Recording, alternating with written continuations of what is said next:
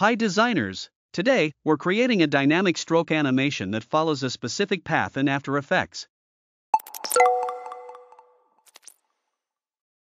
First, select the pen tool and draw any curved line.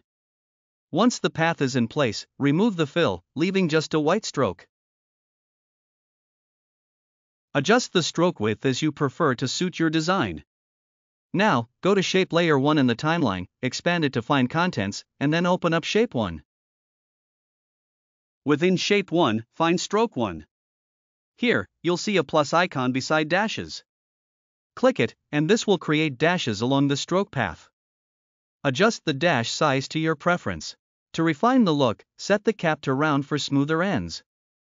Click on the offset stopwatch to create a keyframe, then move the timeline indicator a few frames forward. Now increase the offset value, and you'll see your stroke start to move along the path, creating a dynamic effect that's perfect for animations. Let's apply this to an image outline. Use the pen tool to trace around the outer silhouette of your image. You can make the lines curved or pointed as desired.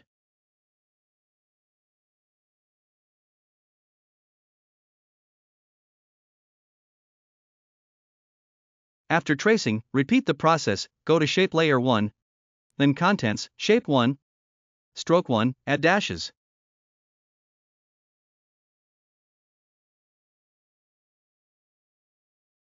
Click on the offset stopwatch to create a keyframe, then move the timeline indicator a few frames forward. Now increase the offset value. And there you have it, a moving stroke effect that adds a creative touch to your animations or images.